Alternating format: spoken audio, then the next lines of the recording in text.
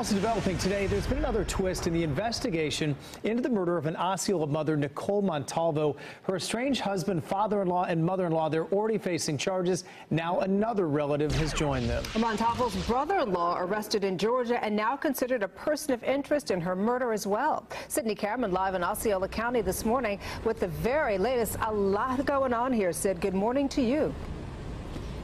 Good morning. It is a very convoluted case indeed, Danielle. Osceola deputies say they were able to get that brother-in-law arrested on unrelated child pornography charges, but make no mistake, they say he is a person of interest in Montalvo's murder, and deputies expect to add more charges against him.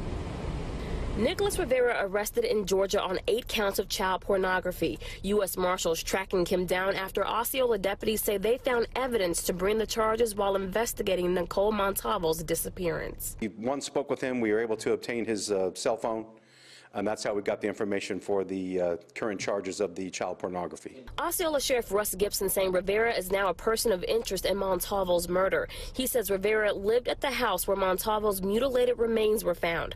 Rivera now the 4th person to be named in connection to her murder. Rivera's brother, Montalvo's estranged husband, already facing murder charges along with his father. Rivera's mother is charged with lying to deputies and tampering with evidence. Deputies now working to extradite Rivera from Georgia. If we have to obtain a governor's warrant from the state of Florida to bring him back here, he's coming back here. He's going to face every charge that we're going to place on him. The sheriff says this is one of the most gruesome cases he has worked in his 30-plus years in law enforcement, and because of that, he will personally ask prosecutors to seek the death penalty.